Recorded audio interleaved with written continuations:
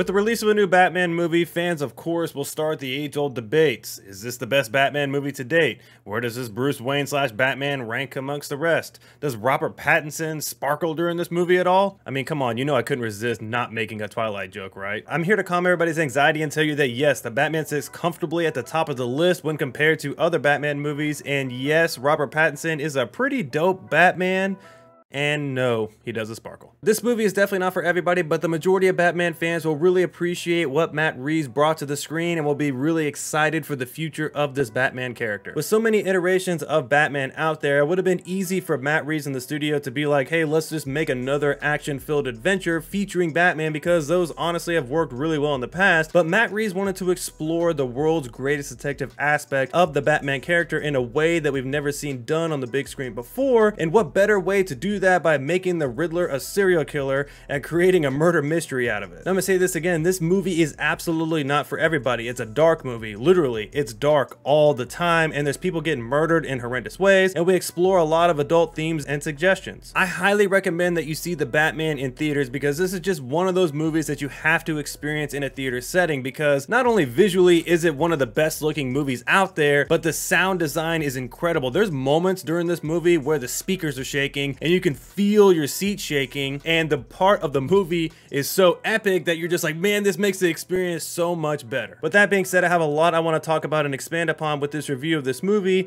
and it should go without saying that heavy spoilers are ahead. If you haven't seen the movie yet, you should probably watch that before you watch this video, but nevertheless, I have timestamps down in the description if you want to just navigate to the parts of the video that you want to watch that interest you the most. But let's go ahead and get started. The Batman is a murder mystery featuring the world's greatest detective, Batman. If you were expecting this to be some sort of high action staked movie like we got in the past, then I'm sorry to say this is definitely far from that. It purposely takes its time to build the world of Gotham, flesh out all the characters involved, and overall just introduce you to a new aspect of this Bruce Wayne and Batman character. This movie is about a serial killer being loose in the most crime-ridden city in the world, Gotham City, and Batman, along with Detective Gordon, must find a way to solve the case and stop this serial killer. Along the way, Batman meets and works with Selina Kyle, better known as Catwoman, and they both quickly learn that their pasts are connected to each other. This is something that you quickly learn while watching this movie, is that every person conveniently is connected together in some way, and I found myself in the theater saying multiple times, well, that's a coincidence. I want to talk about the length of the movie for a bit, but if I had to summarize the story in its totality just to start with, it is by far the world's shortest mini-series. 3 hours is a long time for a movie, but they packed a ton of information into this movie. Seriously, so much so that they probably could have made an 8-part miniseries and it would have been almost equally as enjoyable. And you really feel that toward the middle half of the movie. We start off with the Riddler being the predominant villain for the movie, but slowly and surely we turn our attention to Falcone and he becomes the main focus of the movie for a bit. So much so that I forgot the Riddler was even in the movie because we were focused on Falcone for so long. I think that this plays to the strengths of this movie, but also hurts it at times, because everyone can relate to this, right? You're in a conversation with somebody and you want them to stop talking so you can respond, but then they always go like, and then, or, and another thing. I mean, really, I want to like talk for a second, okay? But essentially that's what this Batman movie does. I mean, the most glaring example is we get to the point in the movie where most of the villains are either dead or arrested at this point. I mean, Riddler's behind bars, Falcone just got killed off, so the movie should probably be naturally coming to a conclusion at some point, but Matt Reeves is like, no, wait,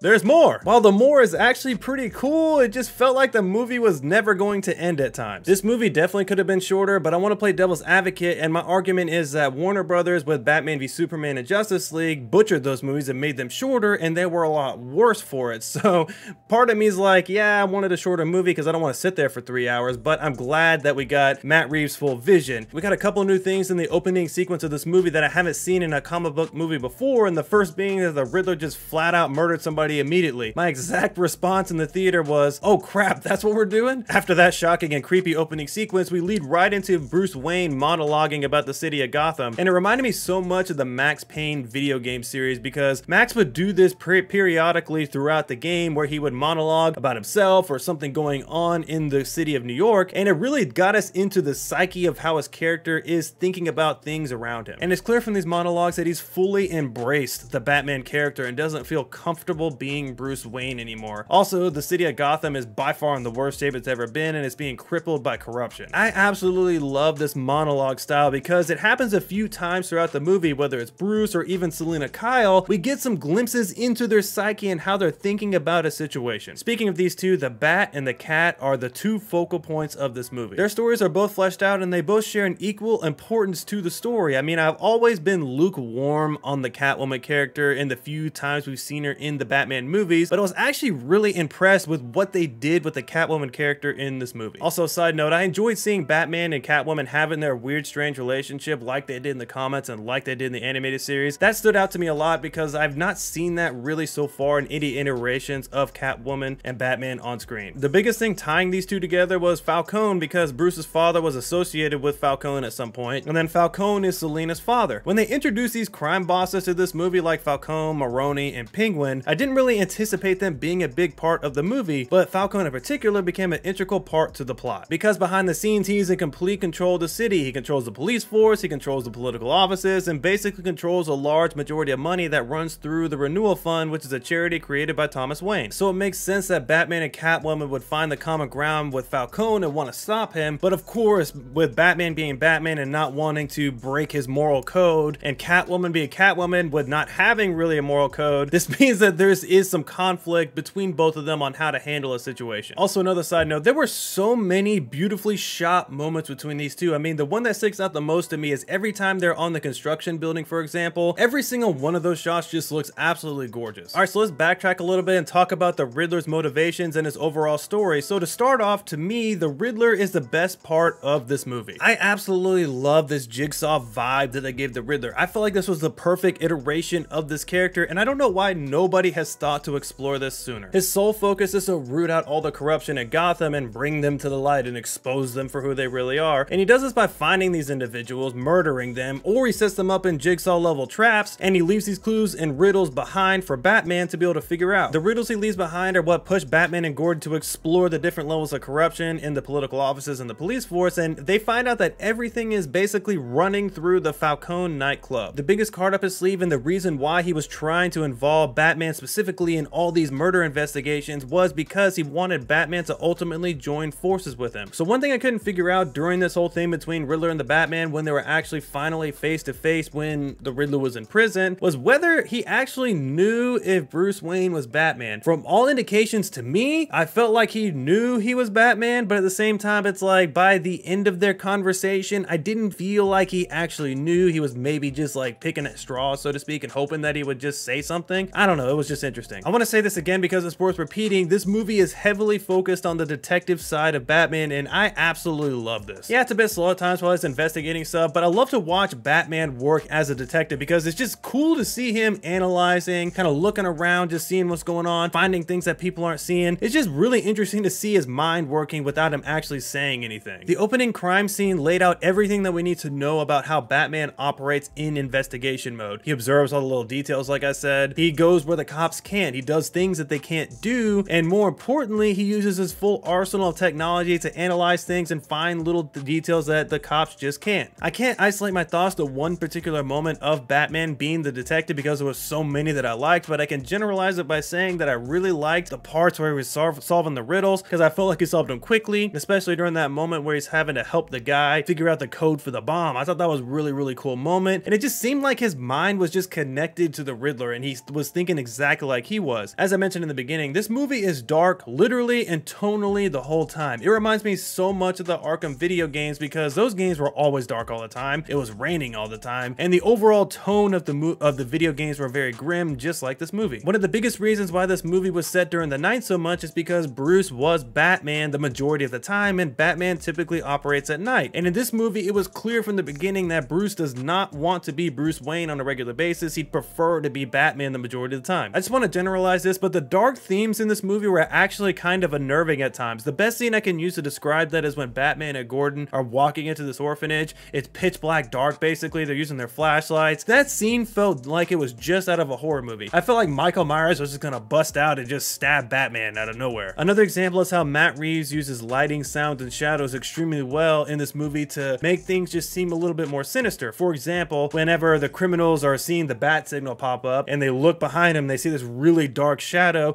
they wonder if the bat is going to come out of there because they fear him so much. And if the criminals are unlucky and they see the bat signal and Batman is actually there, you don't see Batman at first, you hear him. All right, so let's stick with Batman and Bruce Wayne and ask the important question: is Pattinson a good Batman? Let's start off with the positives. I would say that he's a great Batman. He absolutely nailed the character. He nailed the brooding, focused look of Batman, and he even added some slight emotions to the character that worked really well. Also, going into the movie, I was not a huge fan of the bat suit for this movie. I didn't like the collar thing. It just didn't appeal to me. But after watching the movie and seeing him move in it and work in it, it seemed super practical, and I started to like the suit a little bit more. It's still not my favorite suit, but it's definitely not as bad as I thought when I was going into the movie. I mentioned it before, but just seeing him come out of the shadows, you can actually hear him coming out of the shadows. It reminded me a lot of Mr. X, and then his face and demeanor when he came out of there was just really epic. And also, just as a fighter and from his physique, I really did buy Pattinson as an intimidating figure. Yeah, he wasn't as big as Batfleck, but I felt like Batfleck was more or less like a culmination of him being older and more experienced, and he was able to build his body. And Pattinson is just kind of new, and he's starting to build his body into the Batman form that we're going to see in the future. Oh, and I'm so glad that they did not make Pattinson use some weird Batman voice. I mean, I really did enjoy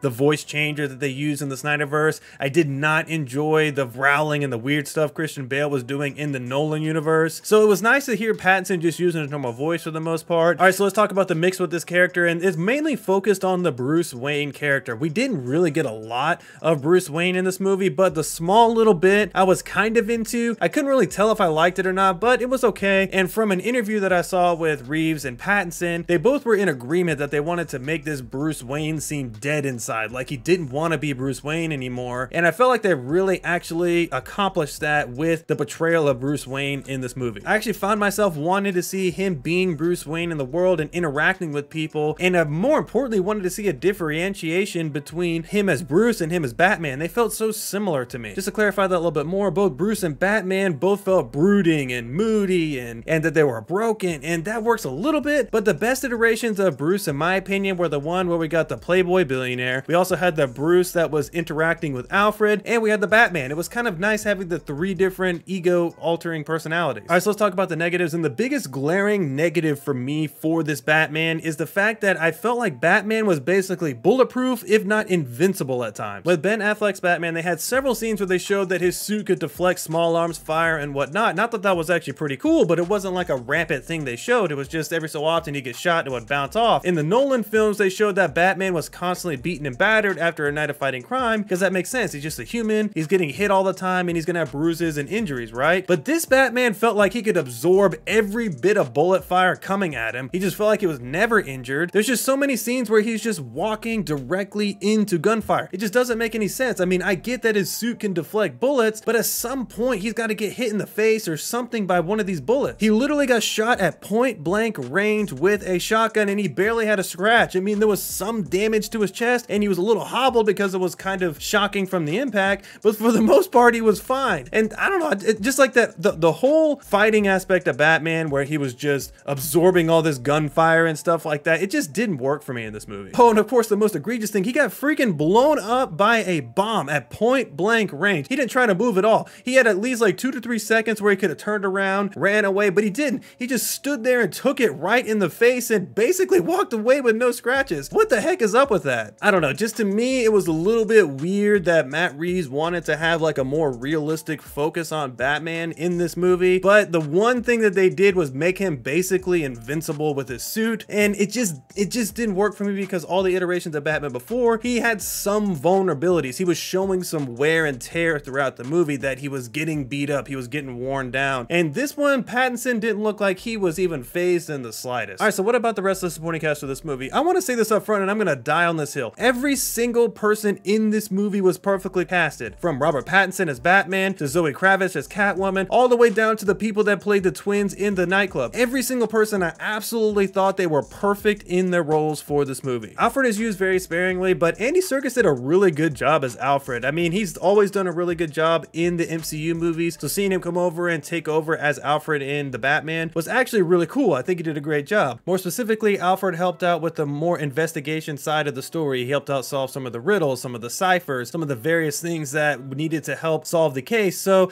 he had little tiny roles, but they were all pretty big roles to the plot. Zoe Kravitz definitely set the standard for how to play Catwoman in a Batman movie. For someone who's never really liked the Catwoman character in Batman movies, I actually really enjoyed her iteration of Catwoman in this movie. To me, she shared the spotlight just as much as Batman at times, and I was for it because I wanted to learn more about her character and her backstory. They nailed the fact that she has some of the same beliefs and ideologies as Batman, and that's why they work well together, but ultimately when the rubber hits the road, their morals are completely different, and she's gonna do what it takes to get the job done. So seriously, bravo to Matt Reeves and Zoe Kravitz. You guys absolutely nailed it with this character. All right, Paul Dano. My goodness, I loved Paul Dano as the Riddler in this movie. I don't want to do the whole comparison thing to Heath Ledger because I don't feel like that's fair to Paul Dano, but I will say this. I got the same feeling with him on screen like I did when I saw Heath Ledger on screen in terms of impact. You can just hear in his voice that he completely believes that he is 100% right in his approach into how to handle the corruption in Gotham. One thing that I was shocked about and I actually liked is they used him pretty sparingly, and I felt like this worked best for his character because the moments he was on screen were really memorable. It still shocks me that we haven't gotten this version of the Riddler before. I mean, it's perfect, right? I mean, he's a Jigsaw level serial killer. He's leaving all these clues and riddles behind for Batman. It just makes so much sense. I mean, the only iteration of Riddler that we've gotten in the past is the Jim Carrey one from the 90s in Batman Forever, but I think Paul Dano brought this character to life and made it really work, in my opinion. All right, so John Turturro played Falcone in this movie, and I just enjoyed watching him on screen just because he felt like a traditional mob boss. His story was not something I really expected us to explore, and it seemed like the crime bosses were going to be filler characters and not really fleshed out, but nope, we went headfirst into his story and it set up some major moral decisions between Catwoman and Batman, especially since both of them lost something, right? I mean, Catwoman ultimately lost her mother, as well as her friend was killed by Falcone, and then Bruce's parents were potentially killed by Falcone as well, but that was never really firmly established, so I imagine we'll finally get a resolution to that eventually, but he's dead, so I don't really know how we're gonna do that. All right, so I'm gonna say this up front. I'm one of 5 people that had no idea Colin Farrell was playing Penguin. I was shocked when I saw his name pop up when I was looking at the cast of this movie, because talk about the ultimate transformation. I had no idea this was him. We truthfully didn't get a lot of Penguin outside of the epic car chase and that hilarious dialogue between him, Gordon, and Batman toward the end of the movie, but the little bit we did get is awesome, and I'm actually super interested in the HBO Max show that we're going to be getting, I guess, maybe this year or next year. I absolutely adore the buddy cop vibe that we get between Gordon and Batman, and I think this is made perfect by Jeffrey Wright's portrayal as Jim Gordon. I've never had a problem with the other people who have played Detective or Commissioner Gordon in the other movies, but for some reason, no one has done as good of a job at working with Batman as this Gordon has. I like the Gordon one-liners throughout this movie. No, they weren't knee-slap hilarious, but they did break the tension sometimes when we were in a particular dark moment, like when him and Batman were walking into the abandoned orphanage, and Batman's like, no guns, and then Gordon is like, maybe you, but I don't live by that rule. I don't know, that was just hilarious. All right, so now for my favorite part of the video, let's talk about the epic moments in this movie. Far and away, my favorite part of the movie was the Batmobile intro sequence. Seriously, I can't stop thinking about it. They showed a neutered version of it in the trailer, and admittedly it's not that much longer than what we got in the trailer, but for whatever reason, it felt like it was so long, but it was absolutely epic the whole time. There's a moment towards the beginning of the movie where they zoom in on Bruce Wayne's face, and he's taking off the cowl, and you can see his eyes are covered in the black paint, and his eyes are just bloodshot red because you can tell that he's just been out all night. He's constantly out as Batman. I don't know, that was just an epic shot and an epic moment in the movie. All the cinematography in this movie was absolutely insane. There was so many moments where I was like, wow, that was gorgeous, or man, that was an epic shot. There's seriously so many things that could be poster or picture material. I'm gonna generalize this, but the music and the score for this movie were incredible. It was like a mix of like sad, but then high paced. It just was really well done. I complained about it earlier, but that scene where the power's out and you see Batman fighting the goons and their gunshots are the only light you can see, and then at one point both goons are just going full auto into Batman. He's just walking forward and he kicks their butt. That was a really cool moment. Also, towards the end of the movie, another epic shot was just seeing Batman with that red torch flare walking through the water, and all the people were behind him kind of getting escorted out. That was just a really kind of shot that just summarized the whole movie and the kind of transformation as Batman going from this vengeance seeking character to now trying to actually help the people of Gotham. All right, so we did get one cameo and some references and suggestions to some potential adversaries for Batman in the future. I must have missed this or it went right over my head, but apparently there was a mention or reference to Hush in the movie that he exists in the universe. I'll have to look out for that next time I see it. Apparently the Court of Owls was referenced or had some sort of hints toward it being in a future movie as well. But the biggest one is probably the Joker scene towards the end of the movie. And personally, I didn't really like that they added him into the movie. I just felt like this movie already was information overload and covered so much that we just didn't need a Joker cameo in there. It just broaches so many questions, and Matt Reeves in an interview even said that the Joker isn't even planned to be in the next movie, so why would we have a cameo for him? Alright, so my final thoughts are: the Batman is not a perfect movie, but it's the perfect way to bring back the Batman solo movie experience. I absolutely love the Nolan trilogy, but I did not want to see that all over again. I am grateful that Matt Reeves is at the helm because he clearly wants to tell different Batman stories and take this character in a direction that we've never seen before. I didn't love how Batman was invincible essentially at times, and I did not love how the story felt a little too long at times, but outside of that, I am completely satisfied with this movie. I highly recommend that you see the Batman, and personally, I feel like that those two small little minor details to me are completely overshadowed by the fact that this movie is just absolutely incredible, and Matt Reeves, you nailed it. Alright, so what are your thoughts? Have you seen the Batman? Are you excited for the future of where Matt Reeves is going to take this character? Let me know down in the comments below. But alright, that's it. Thank you so much, and we'll see you next time.